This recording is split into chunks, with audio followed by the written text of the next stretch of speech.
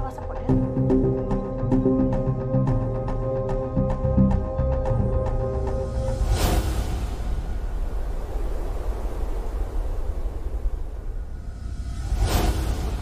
Medias lentitas. Tengo que llegar a cocinar. Poquito. Oye, amiga, la tela que compramos está increíble. Ya te fue tu día, me encantó. ¿Sí le viste, mamá? Está padre, Silvina. Está muy bonita. Pues mi hija no está. Se fue con su mamá y una de sus amigas a comprar algunas cosas para su vestido de la escuela o no sé qué cosa me dijo que iba. Precisamente por eso estoy aquí, señor. Soy amiga de su hija en la universidad y me pidió que viniera aquí a ayudarla con su proyecto. Pues no creo que tarde mucho. No sé. Pues no sé si le importa a usted esperarla sola. Lo que pasa es que yo me tengo que ir a trabajar. No se preocupe. Ahorita le mando un mensaje para avisarle que ya estoy aquí y que no se tarde mucho en llegar. Se queda en su casa. Gracias. ¿Puedo sentarme? Sí, claro, por favor. Gracias. Permiso. Con cuidado. Sí, gracias.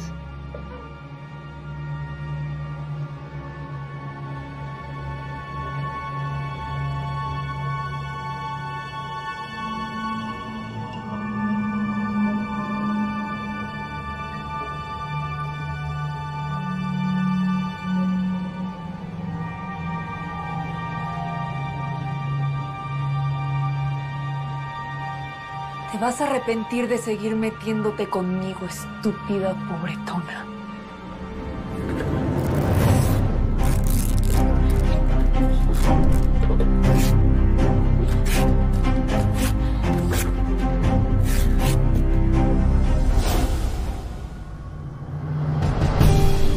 Todo lo que buscabas, hija. No.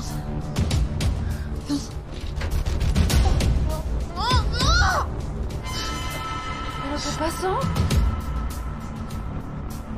Está destrozado.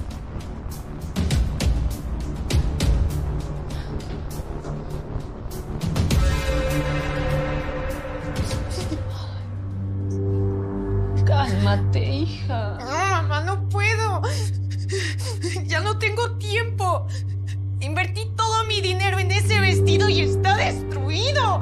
Pues nos desvelamos, pero lo volvemos a hacer. ¿Pero de qué lo volvemos a hacer? Para que lo tengas a tiempo, hija, lo volvemos a hacer. Mamá, ya no tengo tiempo. No tengo dinero para volver a comprar el material, las telas. No tengo nada. Me gasté lo último en Amazona que había ganado para que quedara destruido mi proyecto final. ¿Cómo me voy a graduar? Seguimos sin entender qué fue lo que pasó. ¿Y no le preguntaron si sabe algo? ¿Si vio algo tu amiga, la de la universidad, Lorena? A ver. ¿Qué amiga? Pues la muchacha que yo dejé aquí. Vino a buscarte una amiga de la universidad que porque te iba a ayudar al proyecto de... Papá, yo no le pedí ayuda a nadie de la universidad. ¿Cómo se llama? No, pues no me dijo, pero...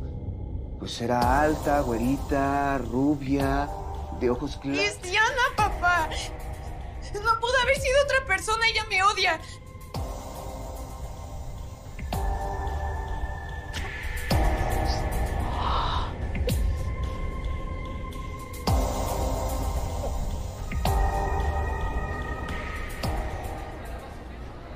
Esa de allá es Diana. Mira. A ti te quería ver. Qué poca tuviste de ir a mi casa y arruinar el vestido que tenía para mi proyecto final. No sé de qué me hablas. Además de pobretona, estás loca. Yo me voy a encargar de refrescarte la memoria. Oye, hasta que se me va a hacer desgreñarte cuando no vimos. ¡Juana! ¡Suéltala! ¡Juana!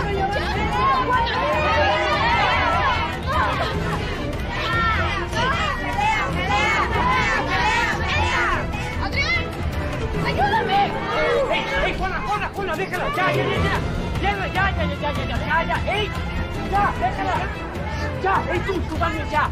¡Ey, ya, cállense, ya! ¡Ey! ¡Ya! Mira, no justifico el por qué te golpearon, pero de cierta forma tú lo provocaste, Diana. Por lo que le hiciste a Lorena. Estoy harta de esa pobretona. Lo hice para que me dejara en paz. No puedo creer los malos sentimientos que tienes, Diana. Tú deberías de estar de mi lado. Eres mi novio. No soy tu novio. Y al parecer no lo voy a hacer. ¿Qué dices? Que no voy a seguir saliendo con una hater como tú, Diana. Te gusta la pobretona, ¿verdad? ¿Me vas a cambiar por una piojosa que no tiene ni en qué caerse muerta? Lorena es pobre, sí. Pero al menos hace algo más de su vida que estar tirando mala vibra y guardar odio en su corazón. Y eso la hace mucho más valiosa que tú, Diana.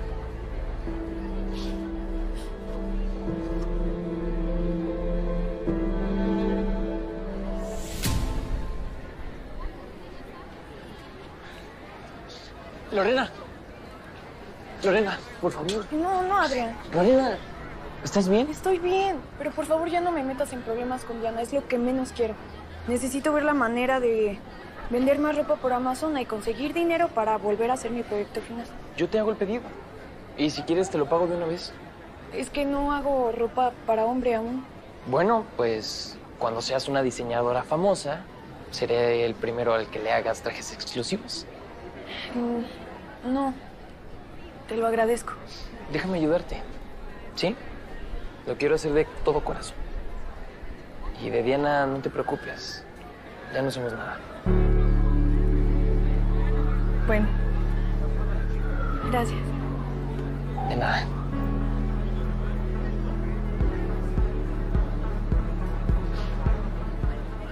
Pues qué buen gesto de ese joven que te echó la mano con el dinero y bueno, hasta te llevó a que compraras las telas y todo lo que necesitas para retomar tu proyecto. Sí, ma, Adrián es bien lindo. Ay, me da tanta alegría verte así de ilusionada, hija. Sí, ma, pero bueno, ahorita no tengo tiempo de estarme ilusionando. Necesito terminar a tiempo este proyecto final para poder graduarme. Bueno, pues comencemos de una vez. Te lo agradezco, mamita. Pero no sería justo para ti. Voy a pasar muchas noches desvelándome. Tú tienes que descansar porque trabajas. Pues no te preocupes, porque no te voy a dejar sola. Si algún día cumplo mi sueño, te lo voy a deber por completo a ti, a tu apoyo, a tu cariño. Que te amo mucho, mucho, mucho. Ay, yo a ti mucho.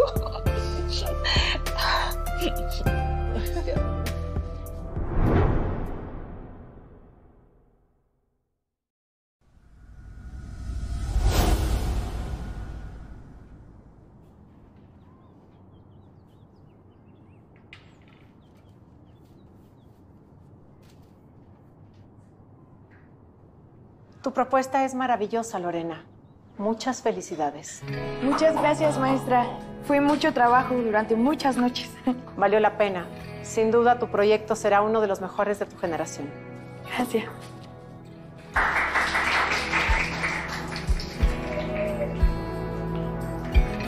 Siguiente.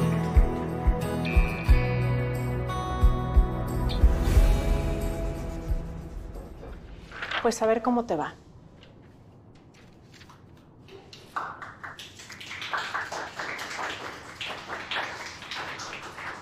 Bueno, con la presentación de sus proyectos, prácticamente estamos terminando con el plan de estudio. Y no me queda más que felicitarles y decirles que se preparen para su graduación. Que tengan una buena tarde. Gracias.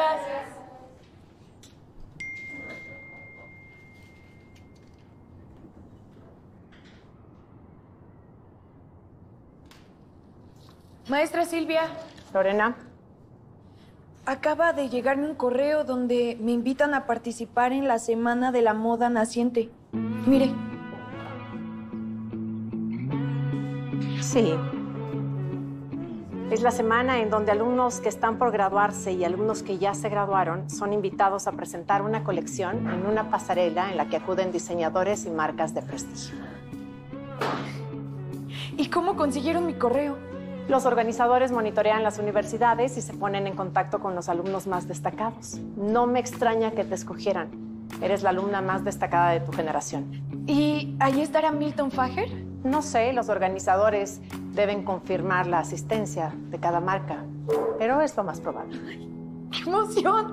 No puedo creer que me hayan escogido para representar mis diseños frente a Milton Fajer. Que tengas una buena tarde, Lorena. Gracias, maestra. No lo puedo creer. ¿A mí?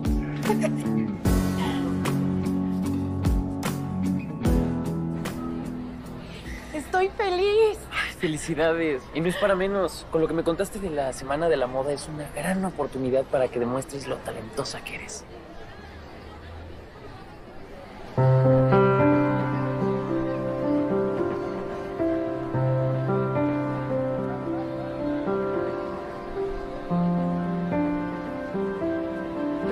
Perdón.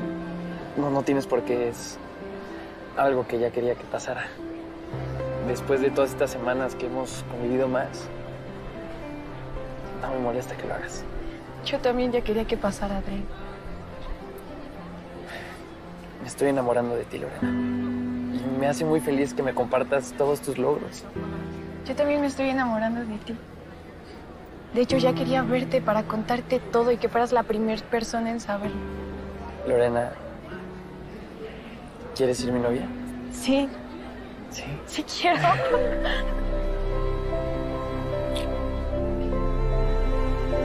Maldita. Está quedando contigo. Pero yo voy a ser la que se quede al final con Adrián. Y yo voy a ser la que lleve sus diseños de moda frente a Milton Fajer.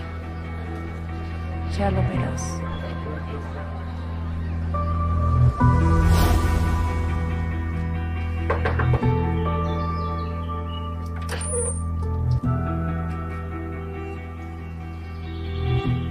¿Qué haces aquí? No voy a permitir que una muerta de hambre como tú se quede con todo lo que es mío. Diana, te confundes. No. Desde el colegio quisiste ser diseñadora de modas porque yo también quería serlo. Te metiste a la misma universidad que yo. Y quitaste la oportunidad de desfilar ante Milton Fajer cuando eso tenía que ser para mí. Y encima, te metiste por los ojos a Adrián. Así no son las cosas. Pero no estoy dispuesta a soportarla más tiempo.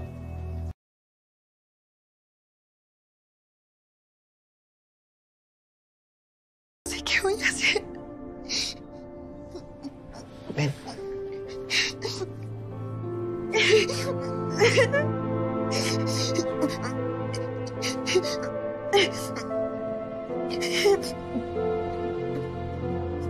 Una vez desahogadas las pruebas y escuchando el testimonio de la testigo ocular, que la señala directamente como presunta responsable, concluyo que Diana Romero de Anda es culpable de homicidio.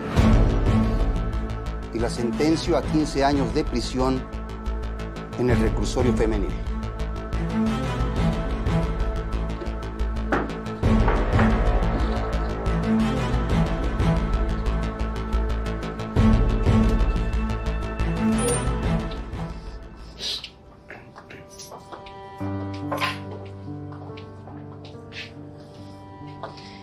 Qué bueno que se le hizo justicia a la señora Alma. Y su asesina va a pasar muchos años en la cárcel. No creo que sea un consuelo, pero nos va a ayudar a superar su ausencia. La vida sigue. Y aunque sea difícil, tenemos que seguir adelante.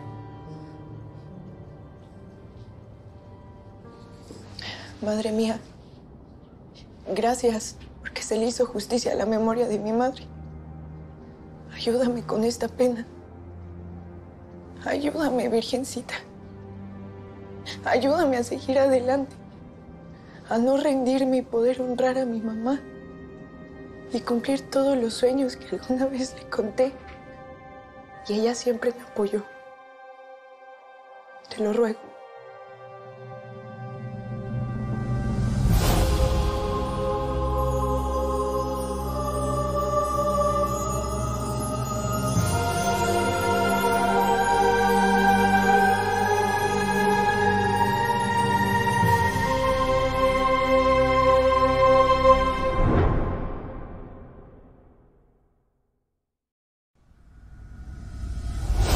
Y ahora es el turno de Alma Couture.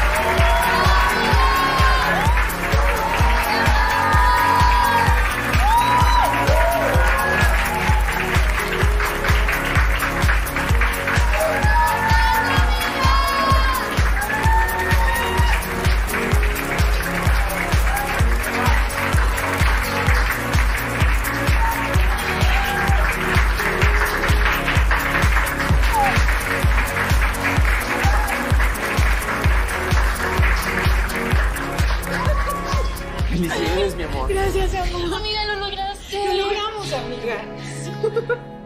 Hija, es que no lo puedo. Lorena, tu colección estuvo excelente. Felicidades. Todos estamos muy orgullosos de ti. Muchas gracias. Muchas gracias a todos y en especial a ti, papá, por estar conmigo el día de hoy. No, hija. Ahora es a mí a quien me toca apoyarte. Lorena, felicidades. Tu talento brilló en la pasarela. Y me gustaría que iniciaras tu carrera trabajando para mi marca.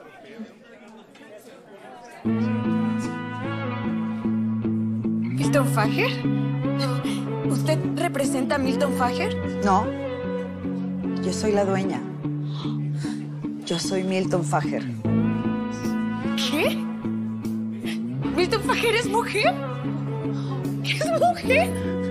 Pensé que era hombre hasta cuando lo soñé. Me llamo Socorro. Y como ya hay una Coco muy reconocida en el mundo de la moda, pues no podía usar mi nombre. Así que adopté el nombre de Milton. Así se llamaba mi abuelo, que era un extraordinario sastre de barrio y por quien comencé a amar la moda. Combiné mis apellidos, Fajardo Jerez, para completarlo. Milton Fajer. Amiga, pellizco para que veas que no es un sueño. Es que esto es mejor que un sueño. Milton Fajer es mujer. ¡Es mujer! Pero no me has dicho si te interesa formar parte de mi equipo de diseñadores.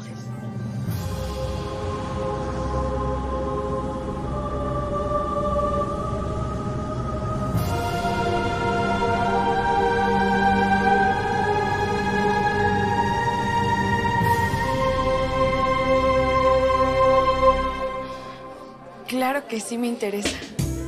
Claro que quiero trabajar con Milton Fajer.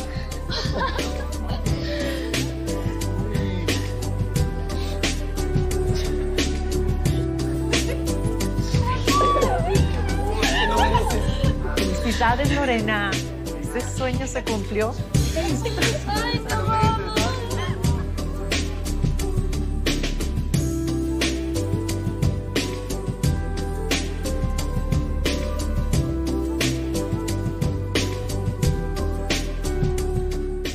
Vivimos en un mundo con fronteras, con diferencias económicas, con prejuicios, pero nuestros sueños no están determinados bajo ninguna circunstancia.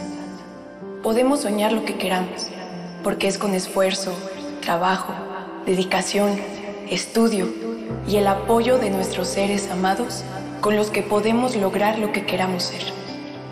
Y así se haga realidad que quiero trabajar con Milton Fajer.